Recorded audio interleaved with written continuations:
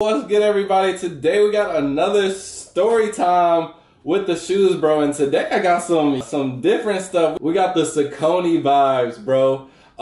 And the reason why I decided to do this one is because I just did an unboxing on the new Saucony. They just did a collab. So if you're interested in that video, go check those out because those are fire. But it just made me realize, because I said that Saucony's finna be the new wave after Asics. And it's crazy because I bought a pair of Sauconys. I think this was back in 2018, 2019, one of those years. Whenever they had Complex Chicago, it was actually a really funny story.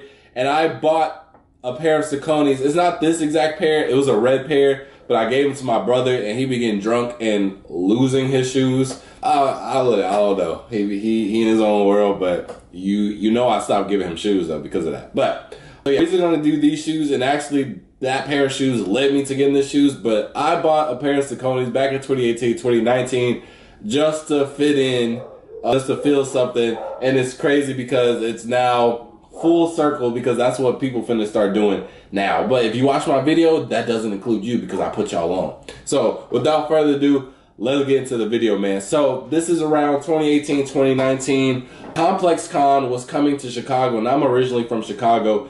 And there's been so many years that I wanted to go back in the day, but I was still in high school. And every time Complex Con was going on, it was usually like in the midst of school. And there was one year I even asked my mom, can I skip homecoming to go to Complex Con? And she was like, no, that's the dumbest thing. She didn't believe in the vision, bro. But I'm actually low-key glad that, I don't know. I had a good night with the guys that night. But I don't know if it was better than going to Complex Con. But I cherish my friends, so shout out to them, shout out my mom.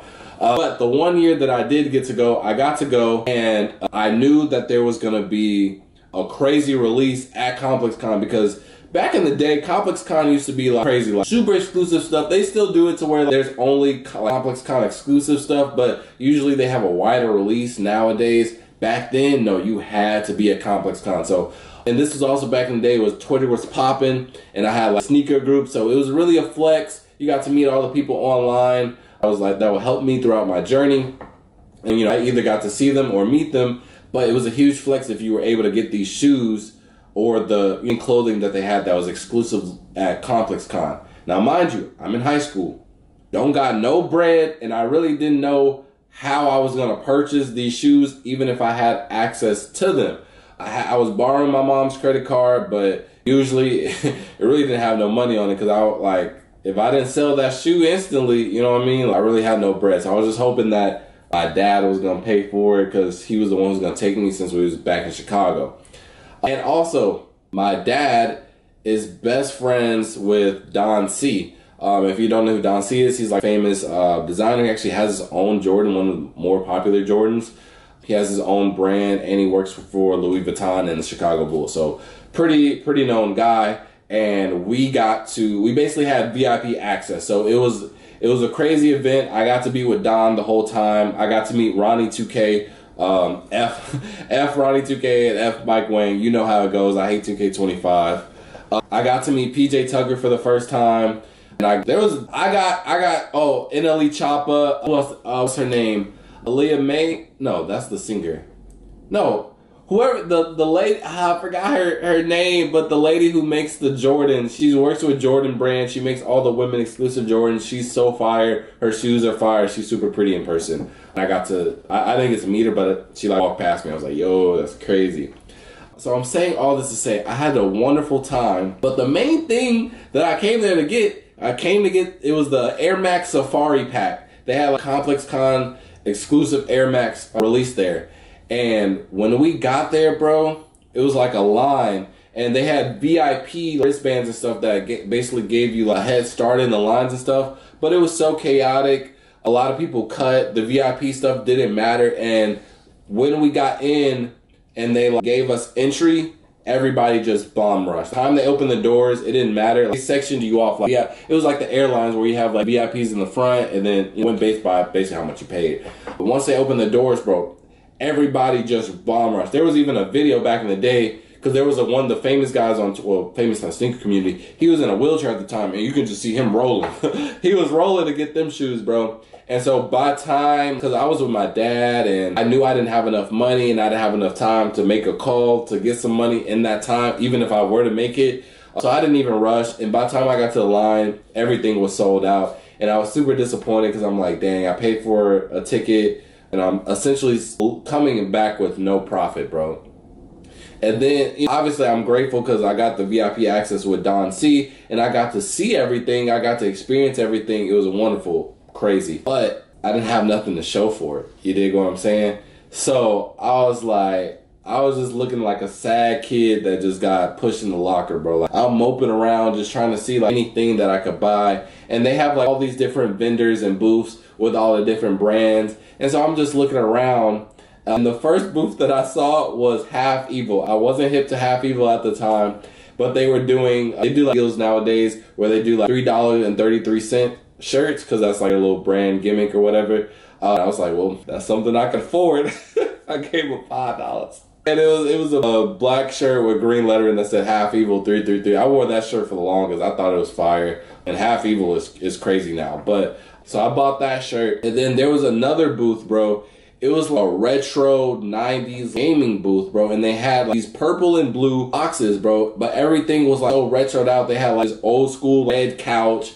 And they had like Nintendo 64. And they was playing, I forgot the game, but it's like the little shooting game where the dog is like shooting the duck or something. They had that. They had the other game where it's like a little pixel man on the motorbike and you going up the sandy ramps and stuff. And I was like, dang, this is a vibe, man. And they honestly, they could see just the sheer disappointment in me. And they invited me over and they were like, hey man, come check out our booth. And I told them, I said, bro, I don't got no money, man. I'm sorry. And they were like, nah, check it out. You seem like a cool kid. Like, we just want to show you this. So they showed me around the booth. It was a cool little vibe. And then I was like, well, what's in the box? And there was like Saucony. I've never heard Saucony a day in my life. Like I said, I'm a Chicago kid. If it ain't a pair of Mikes, if it ain't a pair of Air Force, I really wasn't hip to it, for real, for real. And so they showed me, and I'm like, and they gave me the background knowledge of it. They were like, these are the grid webs, and I forgot what the details of it, but they sold me the product, bro, and I was like, well, how much is it? And I think it was like only like $140, $160, and I was like, wow. And I actually fell in love with the shoe. It's different, and I was like, bro, I need to walk out with something, bro, so I could feel something, bro. And so they eventually convinced me to buy the shoe. I'm handing him the money, and there was another, I guess, reseller, and he sees me buying the shoe, and he's like, hey, bro, what are those? He's like, should I cop, bro? Those got a lot of money. And like, I was like, no, man. It was like, it's not resale, but I actually really like this shoe. And I just felt like that was like such a movie, Disney movie type of line that came out of my mouth. But it was the truth. It was the truth, bro. I genuinely like the shoe. I like the vibe. I like the atmosphere that the guys gave me. And honestly, it brightened my whole day since I wasn't able to cop the Air Maxes, bro. And I bought them, and I FaceTimed my homie because he be on the Sauconys too. And we was on a wave, like we just trying to be like different at times. And so I told him about it. I bought him a pair, and bro, I loved them. It was like gray with an all red. So, and the guy that was like, they reselling, I was like, nah. He instantly walked off. And the guy who sold me the shoe, he's like, the guy's missing out, man. It's not all about the money. And although John's was fire.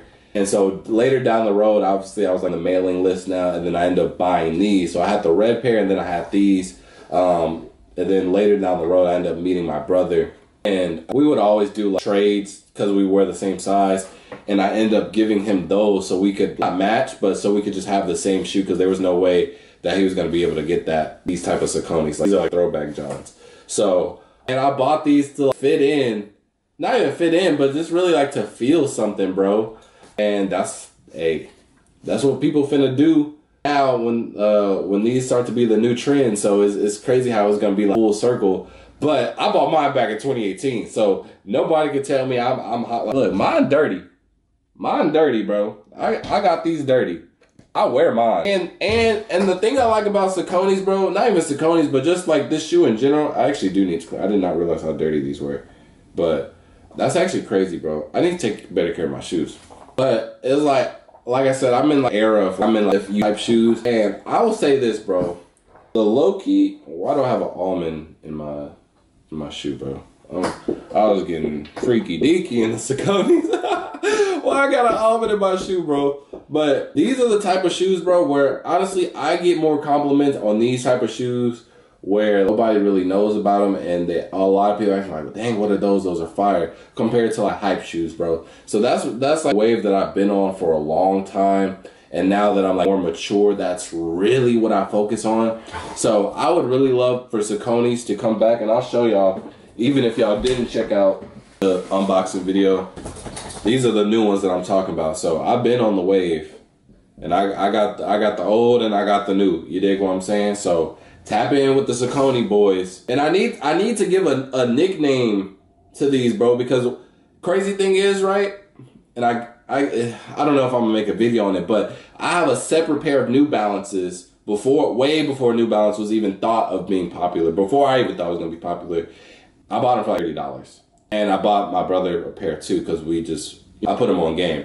And we called them the Magic Boys, because it is a little inside joke, but we'd be like, Magic Boys. And that's what we called the shoes. And so we gave it its own nickname, because it wasn't I won't say an actual shoe, but it wasn't anything crazy. It was a $30 shoe that just kept on getting discounted at my job, to the point where we had to send them back.